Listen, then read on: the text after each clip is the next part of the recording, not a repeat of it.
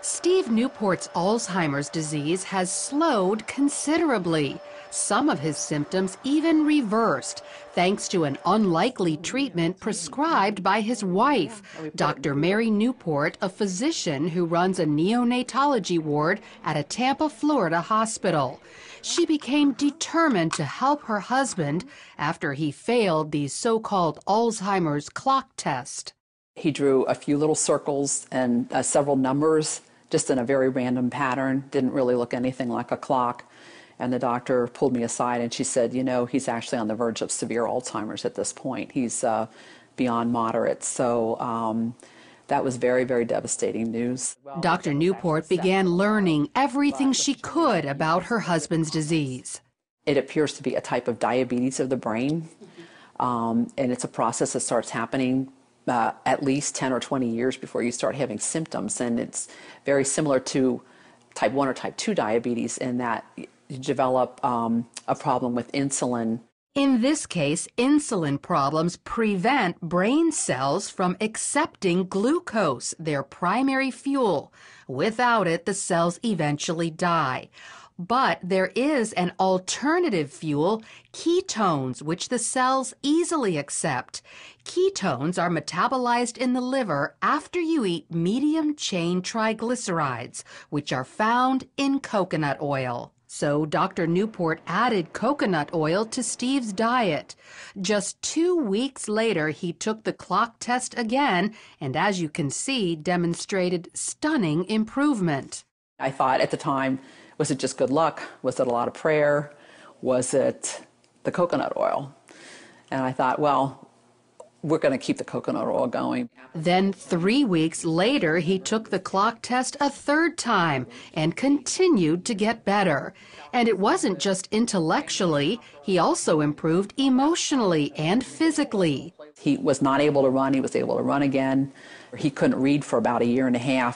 But after somewhere around 2 or 3 months, he was able to read. Instead of being very sluggish, not talking very much in the morning, he would come out, you know, with energy and talkative and joking, and he could find his water and his utensils. Dr. Newport documented Steve's success in a book called Alzheimer's Disease, What If There Was a Cure? She received this stack of thank you letters from other people whose loved one's Alzheimer's was helped after they followed Steve's diet. And while coconut oil is encouraging, there's actually something much more powerful.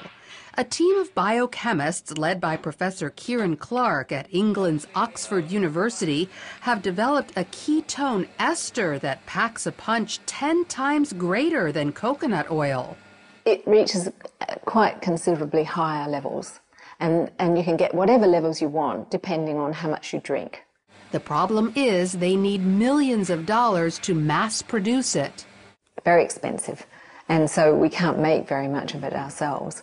And what we would like is funding so that we could actually scale up and make it. But of course, there's no real profit in manufacturing stuff like that. So until a high-potency ketone ester is available to the general public, coconut oil is still a good ketone source.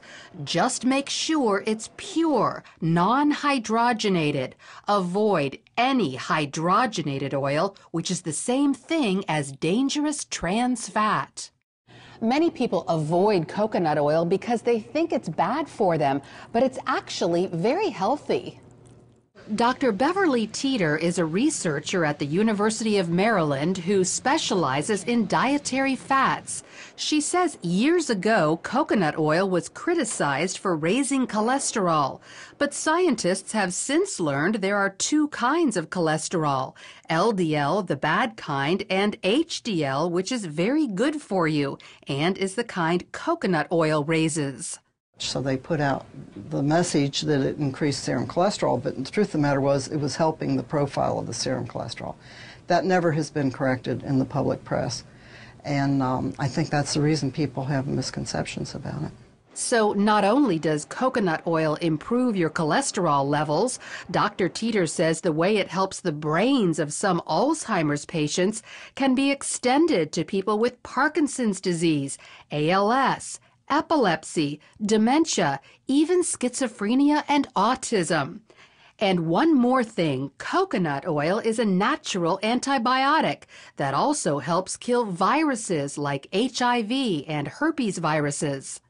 But the coconut oil tends to keep the bacteria down so that if you're assaulted with the virus, your immune system can concentrate on the virus. It doesn't have to concentrate on 27 other bacteria that you may have been exposed to that day. So consider coconut oil to improve your overall health and perhaps even go so far as to stave off life-threatening diseases. Oh, yeah, that's good. Lori Johnson, CBN News. Food a lot.